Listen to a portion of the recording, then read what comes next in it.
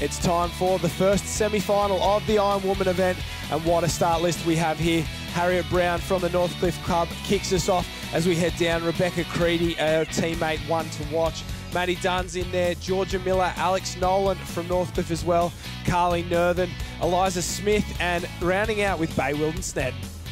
And the girls are all pushed up on one end of the start line, and they're off at the moment. Naomi, why are all the girls heading down that way? It looks like that sweep's obviously going to bring them back. A little bit of experience shown there from Crystal Smith in the Northcliffe cap. Yeah, it's definitely very tricky out there today. The girls are pushing south to head into that rip, hopefully to end up on that first swim can. Look at the water, it's nasty, it's a tough day out there, so they've got to make the most of the conditions. And we see those distinctive Northcliffe colours there, the white cap with the maroon star making their way out.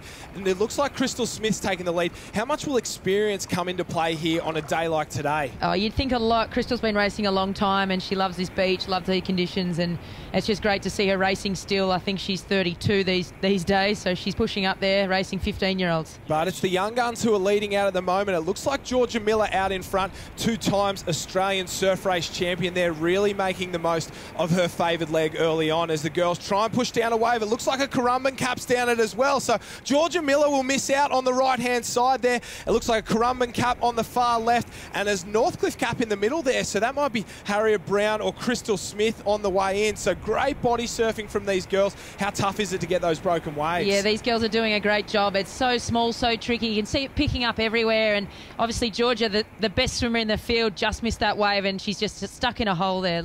It's something Kurrawa's synonymous for at the moment. These waves are peaking as more girls get waves on Georgia Miller. She'll be devastated after so much effort there. Another couple of Northcliffe caps, so the strong Gold Coast Club doing really well. And on the way in there, that looks like Harriet Brown has done a great job there. So she's a noted swimmer as well, 3rd in the professional series last year, and really looking to make her mark in this opening Ironwoman race alongside Carly Nerthen there from the Kurrawa Club. So she's doing a great job in this opening leg. It'll be tough to catch her from there, but there's still a long way to go in this Ironwoman semi-final. That's it. The swim leg is definitely the slowest, the longest time in the ocean, but Harriet's just done a great job there. Carly right on her heels and definitely set themselves up for a good race. We've still got the ski and the board to go, so there's a long race out there, but definitely giving the girls a chance. Carly Nerthen was a breakthrough athlete in the Summer of Surf last year, taking out 3 rounds and really trying to step up with the likes of Harriet Brown. Maddie Dunn in 3rd place. She was one of those Northcliffe caps that was coming through, but where's Georgia Miller? She's gone from leading this race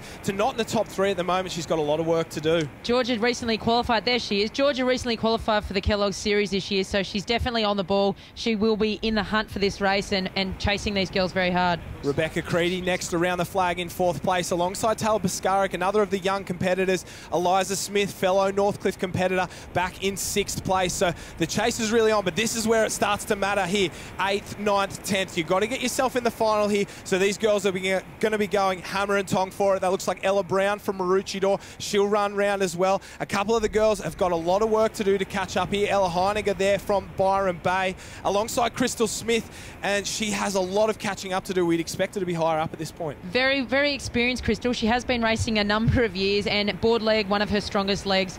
I think she'll be fine. She knows how to race, she knows where she's at, and she knows this beach. As we see Georgia Miller sit up there and just get knocked by one at the moment, but it's Harriet Brown up and over doing really well. Look at those long arms. That makes such a difference in board paddling, doesn't it, Naomi? Definitely. Harriet is the current world champion in the board race, so she knows what to do. She knows how to move her board, and she's doing a really good job out there at this stage. So Harriet Brown out in front. It looks like Carly Nerthen, they're just jumping onto her wash. She'll be trying to conserve energy there, getting on the tail of the more experienced competitor. Maddie Dunn back in 3rd place, down on the stomach. How important is it to conserve a bit of energy in these semi-finals with finals coming up later on in the event?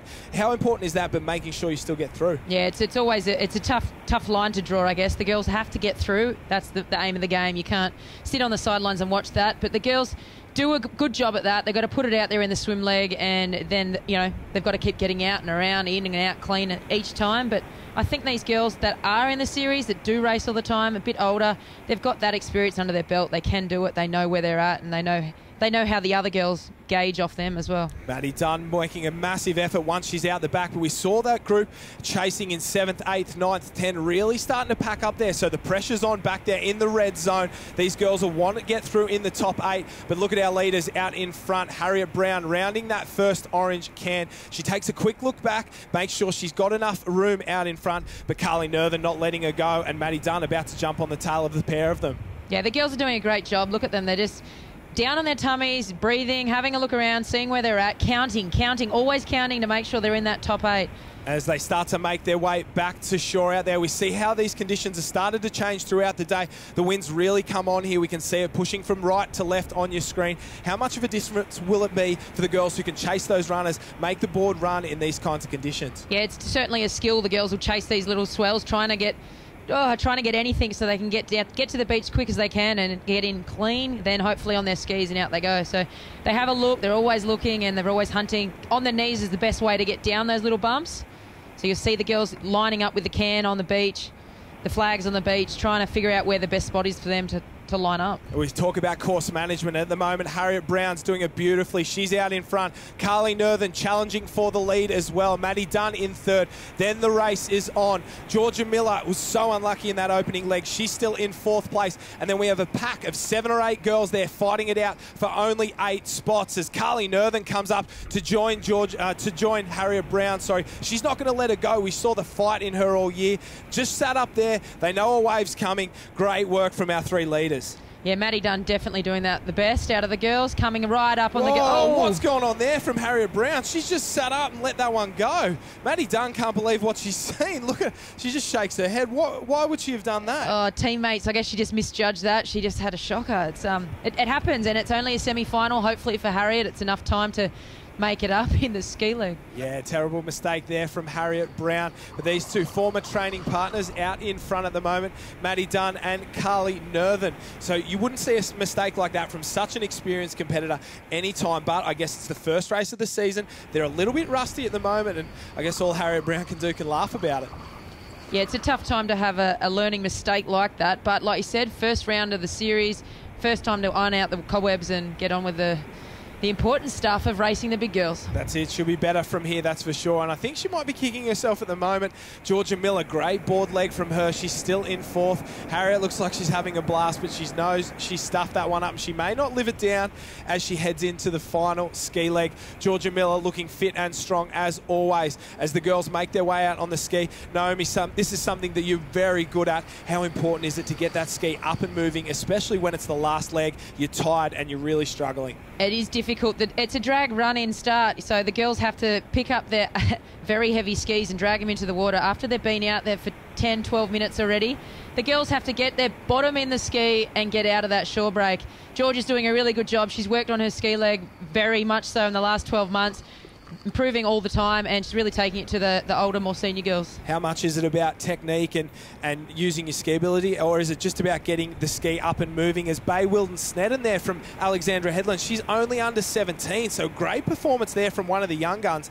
And this is one of the best reasons Summer of Surf's doing so well, as Danielle McKenzie's got a lot of work to do. She's a long way back. It'd be a massive upset if she missed out, but in this Summer of Surf, you get the young guns racing against the professional guys, and there's the opportunity for an upset as a couple of the girls go off there. So this tricky Kurrawa surf really making things hard for the ski paddlers. And Crystal Smith, very experienced, just heading out on the northern end of the girls there. She didn't make any mistakes, got on, got out clean. It's all about timing. Yeah, there's definitely an aspect of skill, not so much technique, I'd say, in the shore. It's just about getting in, grunting your ski and getting through that shorey clean, unscathed, and staying away from the other girls. Great shots on there, on board with these skis as the girls try to make their way out through the break. Interestingly, we saw the girls head down to the south in that opening swim leg, but it seems like they've all gone to the north here on the ski. Is that just choosing a different rip, or they've found a gap there and thought their way out as a few of the girls start to make their way, really push it out the back of the ocean? Yeah, the girls are doing a good job. They obviously pick what's coming. Well, they see what's coming at them and pick their line as they hit the water with their skis. So Harriet's doing a great job. She's worked on her ski also. It's definitely a weakness that the girls have, so they're all picking that up each season. And that's more about strength than skill or ability there, as Harriet really pushes out in front on that yellow. Georgia Miller in second. And then this is where the race is on. On the black with the pink nose there, that is Ella Brown from the Maroochydore Club. Crystal Smith, that looks like her back in 6th place at the moment, so right on the edge there. Then there's a couple of Northcliffe caps, and Danielle McKenzie, she's on the outer at the moment. She's in 10th place with a lot of work to do, so she's one of the big names in this field. You'd expect for her to be up the front, and she looks like she's making a move at the moment past the less experienced, a little bit younger Bay Wilton Sneddon from Alexandra Headland. And it looks like Maddie Dunn's picked a runner-up on the way home there. So a restrained performance from Maddie Dunn, one of the veterans in the field. A great performance for her. That'll give her confidence heading into the final.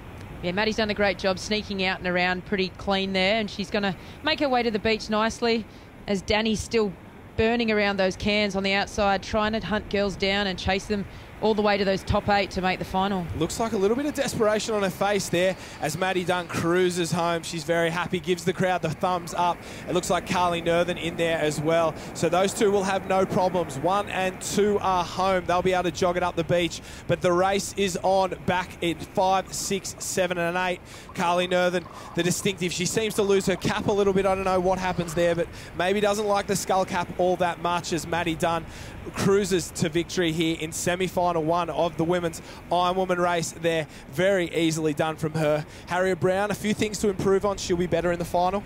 Yeah, Harriet's coming along nicely. I think those few mistakes, you know, she can work on those, move on from that, and definitely have a better race in the final. How much is it about letting those mistakes go now and just concentrating on doing the right thing as Georgia Miller shoots down one, pulls the nose up and out there. Great performance from her as well. Yeah, the girls, it's definitely about making the final. It's not about who wins the semi. It's always getting through. Like Rebecca Creedy coming back off the back of the gold. She's come well enough to be in the mix, and this is your crunch zone. This is the tough times. Well, there's 4 across now, 5 if you count Harriet Brown as well. So these last 3 look like they'll be our 8 in at the moment. And as we take a look, it looks like Eliza Smith there alongside Crystal Smith as well. So the race is on. The girls are going to go. They don't know whether they're in or not. No, Ella Brown's in. So this is the race on for the top 8 there. Ella Brown snuck home. Tala Piskaric's out in front. She's got the quicker legs at the moment. It looks like Crystal Smith will get home and knock her clubmate out. Eliza Smith, she's in the professional series and someone you'd expect to be in the final.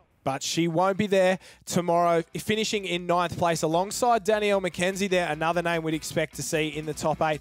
But Maddie Dunn out in front. What a performance from her there. Carly Nerthen in 2nd. As we take a look over the page at the competitors that will not make it through to the opening Ironwoman final of the Summer of Surf.